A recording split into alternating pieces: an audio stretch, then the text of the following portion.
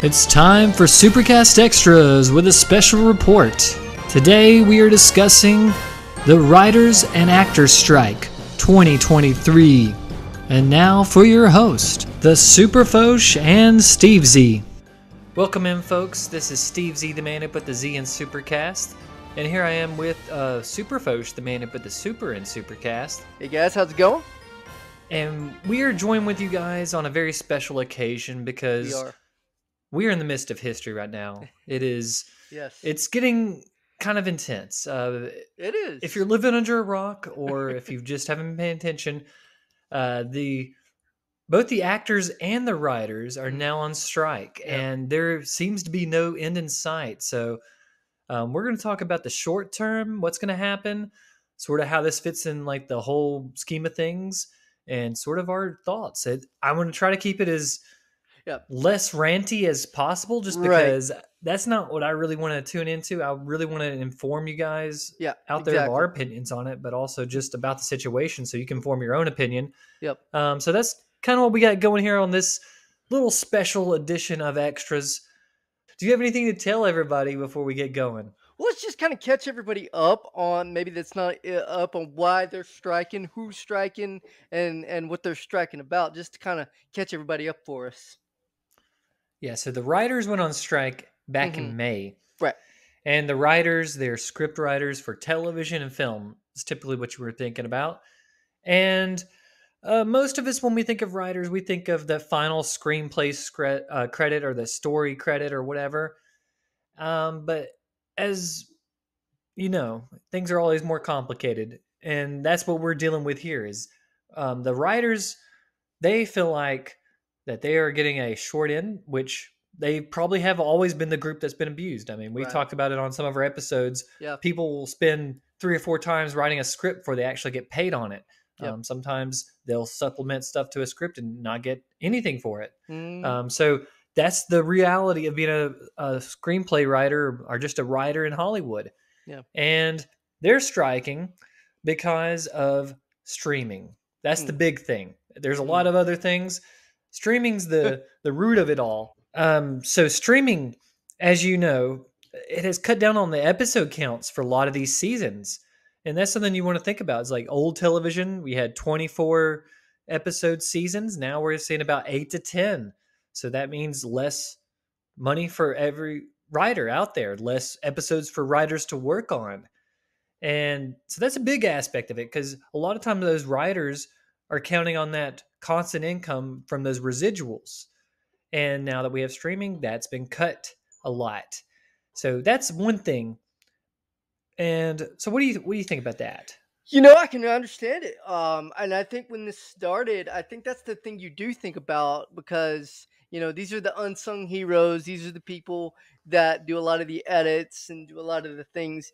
And sometimes the writers don't get credit at all, you know, so it's very understandable when the writers are like, okay, we need a little bit more of say, you know, we need a little bit more of the money or whatever. And so I can definitely understand that. And so when that came out, it was like, and you mentioned the streaming thing, and that's kind of changed the game completely. With, you know, even with movies, and I'm sure you'll get into it with movies and stuff like that. But like, it's a different ballgame we're playing when it comes to media consumption, and you know, from streaming and all that kind of thing.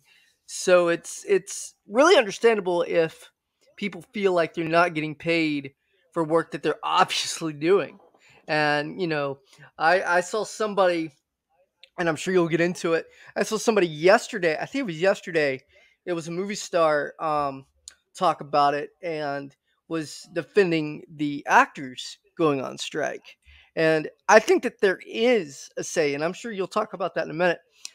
But it's you know, it's a different ballgame than when we were kids and stuff like that, where, you know, content is just so much more accessible, yet sometimes the people that provide it don't get the adequate you know, payback for it. So that's completely understandable in this case. And Continue, my friend. Yeah, so that's where it starts off. And that Right.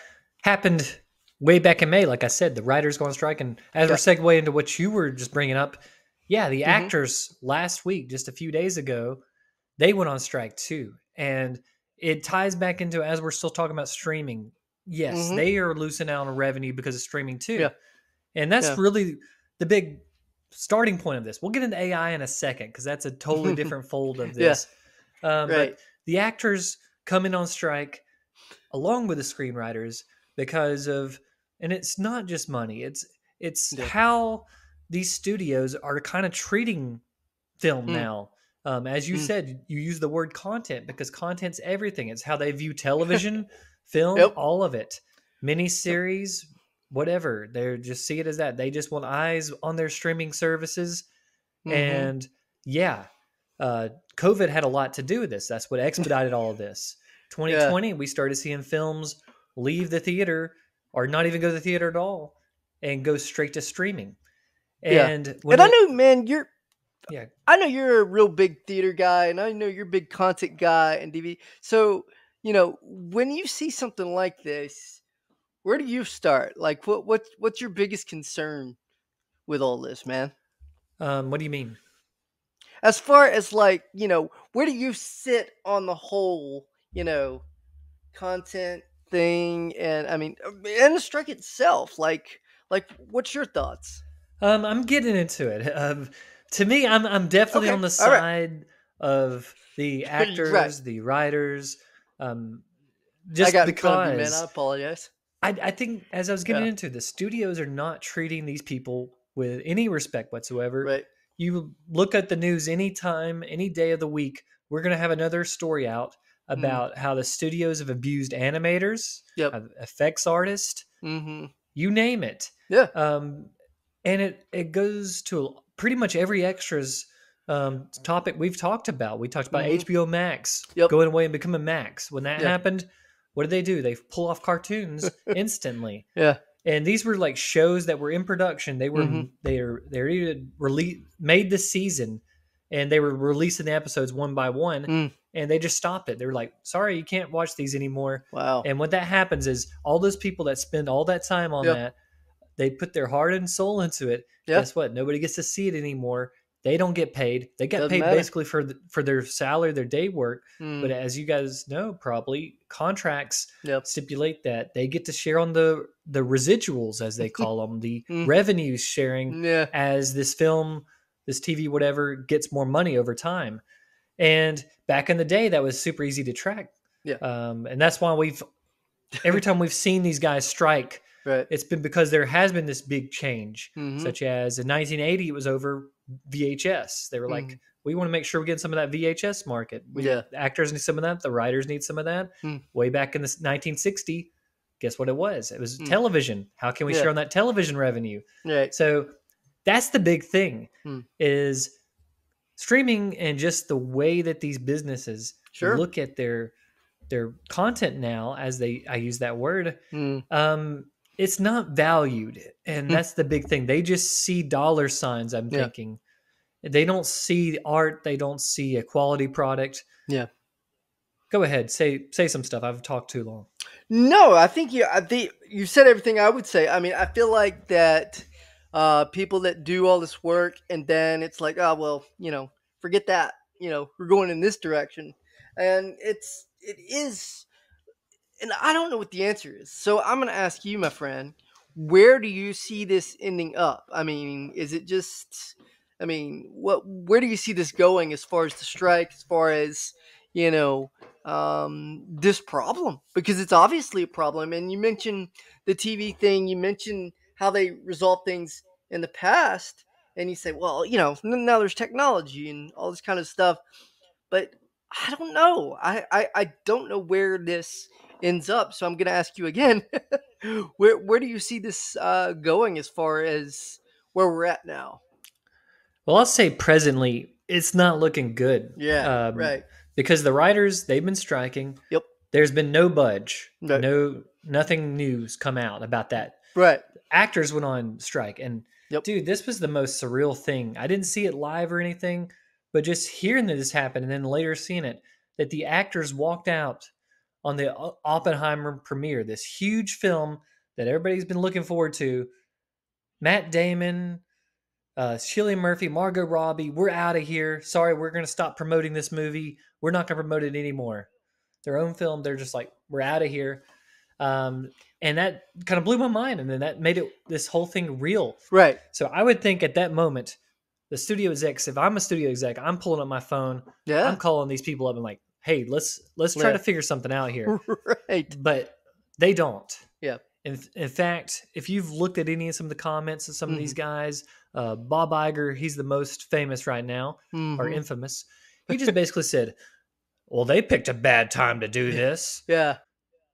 I mean, that was the way he looks at it. He's just like, we've heard some other execs say, hey, the way this is going to end is these guys are going to be losing their houses, losing their apartments, then they'll come to the table and negotiate with us. Goodness. So these guys are just playing with these people like they're not people. They're just like, we're just going to sit on our big stacks of cash and see what happens. And that's where kind of getting back to what I think about it. I have the best case scenario, which this is not going to happen, but I would love it if this was the ultimate reset on this whole thing that we got right now.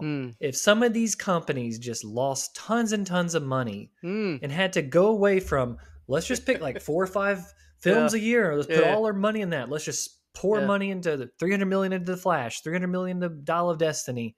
Yeah. Let's see that money kind of sprinkled around and actually make good decisions with that money.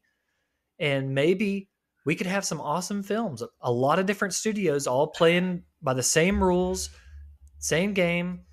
It's not going to happen, but that would be so cool if all these new upstart companies came around. They got the actors to work with them. Say, we treat our people fair. We try to make quality films. If that happened, that would be my ideal, but it's probably not going to happen. I agree with you. I think that'd be great. But again, I agree with you. It's probably not going to happen. And the thing that I worry about, and I'm sure you'll talk about, and countless other people will, is what is the fallout going to be? You know, what is this going to hurt? Because it's ultimately going to hurt the consumers that want to watch this stuff, that want to consume and pay for this stuff. Is there's not going to be anything to consume or pay for. And that's the big worry for everybody at this point, especially the people that need that money. So it's you know, as far as we're concerned, it's unforeseen territory here as far as that goes. And I mean, we're talking about a lot of money, especially with the writers and the actors both striking at the same time. So that's a lot of people out of work. That's a lot of people without, getting paid. And, we're both family men. We both have families and stuff like that. And that's terrifying to think about, not being able to know where your next paycheck's coming from. Yeah. And that's a scary thought. And that's what kind of, it disturbs me that there is not more negotiating happening because this is people's lives. This is their livelihoods. Exactly. And that's why they're striking, is because they view that they are striking right now for basically the future of the industry. Yeah. And that's why I was bringing up AI, because that's the big change right now. Because the AI, yes, we know Chat GPT and all that stuff, all the things you can do with that. Yeah. And the screenwriters, the writers, they know this. They realize, hey, what you guys are going to do is you guys are going to use this to create like 85-90% of your script, and then you're just going to bring us in and touch it up and finish it up. Yeah, exactly. And we're not going to get the same payment. We're not going to get the same creative license, any of that. And the Hollywood exec's like, yeah, sounds like a great idea. Yeah, sounds good. And the actors, meanwhile, same thing can happen to them. We see it harmlessly right now with the technology they're using, just de-aging people or possibly bringing people back from the dead. In the case of Grand Moff Tarkin, Peter Cushing. So they've been doing stuff like that. Yeah. But they were talking about, let's imagine you're an extra, which a lot of people are. No. They take their this is their first foray into acting. They come in as extras. And what they're going to do is they were going to scan your face and basically the studio owns your likeness at that Goodness point, gracious. Can and you they can imagine? copy and paste you into any single film. Oh Using my AI, they gosh. can put you into any film. Hmm. And that's what we're talking about, is basically the end of this industry. That's why the actors are Hmm. up in arms about this, because they Sure. don't want their like creative, they don't want their images in Yeah. jeopardy. This is the Yeah. crazy thing about this. So they're striking because they want to address these problems, because like 5 years down the line, this is going to be a huge deal. Hmm. Right now, it's just a minor deal because the technology's, it's still in its infant Yeah. stages, but it's kind of accelerating quickly. Yeah. So, do you feel like this is going to be, just something that gets tossed back and forth for a while? I mean, how do you see this? I mean, because the thing is, a lot of people that are outside the industry is probably thinking, well, they're just quabbling over money, and yes, they are. They're quabbling over money. That's an important thing. But like, how far do you see this going, man? Like, what do you think happens? I don't know. Like I said, it's going to be prolonged. Yeah. Um, probably what's eventually going to happen Mm-hmm. is some of these studios are going to start to cave when they Mm. start seeing their stocks Yeah. plummet. That's going to be the big thing, Yeah. because as you were getting into earlier, things are going to be delayed. They already are being delayed. I don't that Deadpool 3, they were showing stuff from it this week, and guess Mm-hmm. what? The next day, it's shut down. Mm. I saw that this new season of Euphoria, which I don't watch, but it's supposed to be Mm-hmm. coming out next year. Yeah. Now it's 2026. Wow. All the stuff got delayed. I think it was, here's something personally for you, the Superman James Gunn film.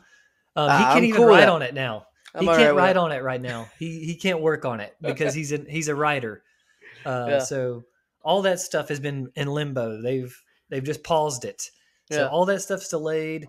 So that's going to get these guys, their hands are going to be start sweating, because you can only show Yeah. like game shows for so long. Right. There's only so much you can just show like non-scripted television. So these guys are going to have to cave eventually. Yeah. I'm just hoping that the writers and the actors can get a majority of what they want. Yeah. I mean, and that's the ultimate thing, is that everybody gets something, because that's what you want to do in a deal. You don't want somebody getting everything and everybody else just kind of like, scraping the bottom of the barrel or whatever.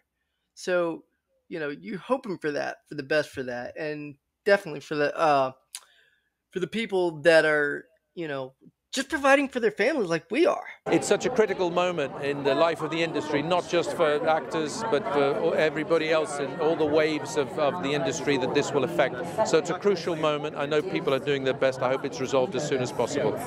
If it's going to work at all, we have to be, part of it. And it's, I think, a very important time in these negotiations for both the writers and the actors to kind of set the ground rules for the future, because, so much is changing so quickly. Yeah, and that's kind of what the big thing is.